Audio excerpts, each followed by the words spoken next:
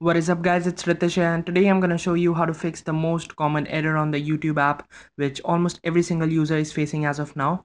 So as you can see, if I play any video through the YouTube app here on my Nexus 5, it shows me this message which says connection to server lost, touch to retry.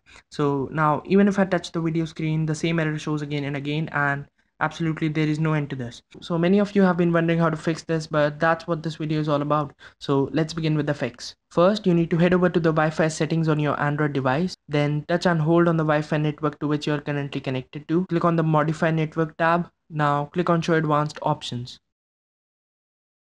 Click on this tab which says DHCP and then click on Static. Now scroll down and in the DNS1 tab enter 8.8.8.8, and in the successive next tab enter 8.8.4.4. Finally, click on the save button. Now let's see if it's working or not. You can head over to the YouTube app to see if the error is showing up or not. And as you can see, the video is playing just perfectly fine. And yeah, that was much for this video. If you found this video helpful, then don't forget to hit the like button given down below and subscribe to my channel for updates on my future videos such as this one. Thanks for watching guys, and I will see you all in the next one.